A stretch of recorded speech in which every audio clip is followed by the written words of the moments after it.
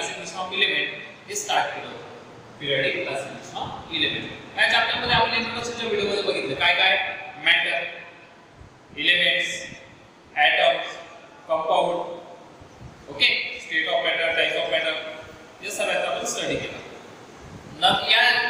या व्हिडिओमध्ये आपण काय डिस्कस करणार आहोत तर Dobereiner triads, Newlands lodge of octaves आणि मेंडेलिव्ह पिरियड.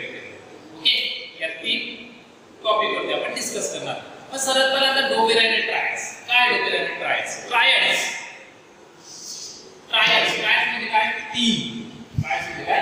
तीन. डोबेरायनरने काय केलं? He made a group of three elements. Which having similar chemical properties. ज्याच्या केमिकल प्रॉपर्टी सारख्या होत्या अशा तीन एलिमेंट्सचे ग्रुप तयार केला. त्याला ट्रायड्स नाव दिलं. काय नाव दिलं? ट्रायड्स. म्हणजे he made a group of three elements which having similar chemical properties. एक गोष्ट क्लियर झाली. त्याने काय केलं? किती गुणधर्मांचा गट केला? किती एलिमेंटचा? The group of three elements is called triads. त्यांच्या प्रॉपर्टी कशा होत्या? Similar chemical property. ओके, कुठल्या बेसिस वरती? तर ॲटॉमिक मास. ॲटॉमिक मास नुसार त्याने काय केलं? Increasing ऑर्डरने he arrange the three elements increasing order of their atomic masses.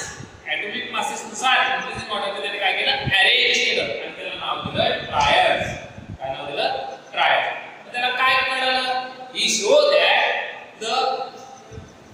the atomic mass of middle element was approximately equal to mean of atomic mass of other two elements. म्हणजेच काय? मधल्या गुणद्रव्याचं अणुवस्तुमाने पहिल्या व तिसऱ्या गुणद्रव्याच्या अणुवस्तुमानाच्या सरासरी इतकं असतं असं सिद्ध झालं. कोणी? डोबेरायनर. कधी केलं होतं? 1817 मध्ये. आलं लक्षात? 1817 मध्ये डोबेरायनर जर्मन सायंटिस्ट याने काय केलं होतं? He made a group of three element which having similar chemical property. Chemical property सारख्या असणाऱ्या तीन एलिमेंटचे त्याने काय केलं? ग्रुप केले होते. त्याला त्याने ट्रायड्स म्हटलं. त्याला काय कळलं?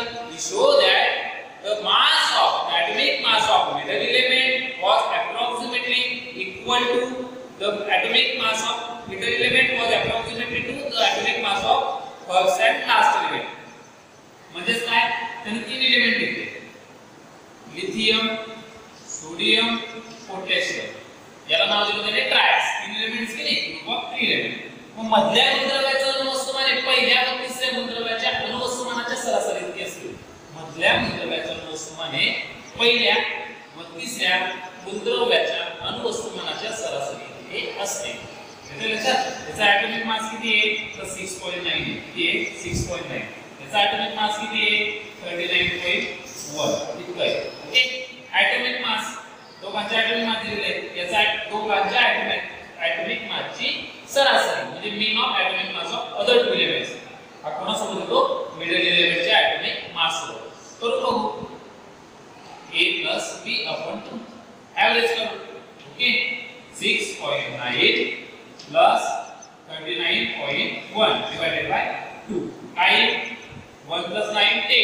10 शी 0 कॅरी 1. 9 + 6 किती होते? 15. 15 + 1 16 carry 1.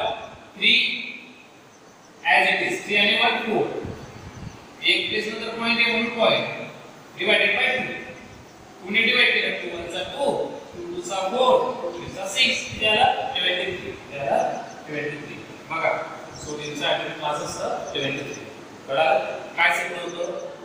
The atomic mass of middle element was approximately equal to the mean of the atomic mass of the other two elements. आलं लक्षात? मधल्या गुणद्रव्याचं अणुवस्तुमाने पहिल्या व तिसऱ्या गुणद्रव्याच्या अणुवस्तुमानाच्या सरासरी इतके असते. आलं लक्षात? त्याला डोबेरायनर ट्रायड्स. अजून एक एक्झाम्पल घेऊ. क्लोरीन, ब्रोमीन आणि iodine. Chlorine, bromine, iodine. Atomic mass नुसार इंक्रीजिंग ऑर्डर पाच असते का? इंक्रीजिंग ऑर्डर 6.9 त्यापेक्षा मोठा 23 त्यापेक्षा मोठा 39.1. Increasing order of their atomic masses असे अरेंज केले. त्यानंतर काय? क्लोरीन, ब्रोमीन, आयोडीन तीन एलिमेंट घेतले. क्लोरीनचा ॲटॉमिक मास असतो 35.5. किती असतं? 35.5. आयोडीनचा असतं 126.9.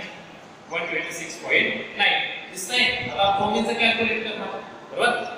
पहिल्या व तिसऱ्या गुणद्रव्याच्या अणुवस्तुमानाच्या सरासरी इतके किती असते पहिल्याचं किती आहे क्लोरीनचं 35.5 plus आयोडीनचं 126.9 divided by 2 okay 9 plus 5 15 carry 14 carry 1 6 plus 5 6 plus 5 11 11 plus 1 12 12 say 2 carry 1 2 plus 3 5 5 plus 1 6 आणि हा 1 as it is किती डेसिमल पॉइंट आहे 1 1 162.4 divided by 2 2 1 चा 2 2 8 चा 60 2 1 चा 1 2 2 चा 4 1 प्लस नंतर पॉइंट किती आला 81.2 किती मास आलायचं 81.2 आता ब्रोमाइनचं ॲटॉमिक मास असतं 79.9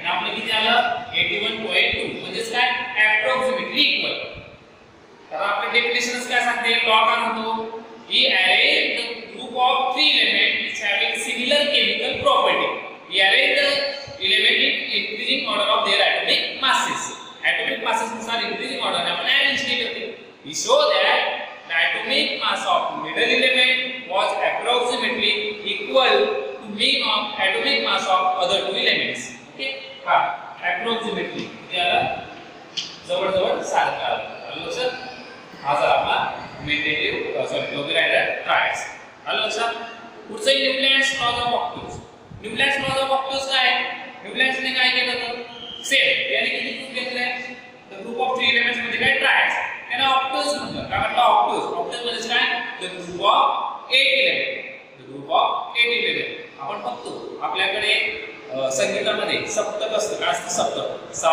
रे ग म प ध नि सा सा काय झाला रिपीट बरोबर सा रे ग म प ध नि सा म्हणजे काय होतं याने किती एलिमेंटचा ग्रुप केला 8 एलिमेंटचा कोणी न्यूलँड्स बरोबर इंग्लिश सायंटिस्ट जॉन न्यूलँड्स 1866 मध्ये त्याने पण काय केलं एलिमेंटची अरेंजमेंट केली कशी केली ॲटॉमिक मास नुसार इन्क्रीजिंग ऑर्डर मध्ये ॲटॉमिक मास नुसार इन्क्रीजिंग ऑर्डर मध्ये त्याने काय केले एलिमेंटची अरेंजमेंट केली त्याला असं आढळलं की प्रत्येक 8व्या एलिमेंटच्या प्रॉपर्टी या पहिल्या एलिमेंट सारख्या होत्या येते का लक्षात every element has similar first every element has similar property two of the first प्रत्येक 8व्या एलिमेंटच्या प्रॉपर्टी या पहिल्या एलिमेंट प्रमाणे होत्या हा लॉ होता न्यूलँड्स लॉज ऑफ ऑक्टूज लक्षात त्याला काय म्हणतात न्यूलँड्स लॉज ऑफ ऑक्टूज कळालं ठीक आहे बेटा धन्यवाद बाकी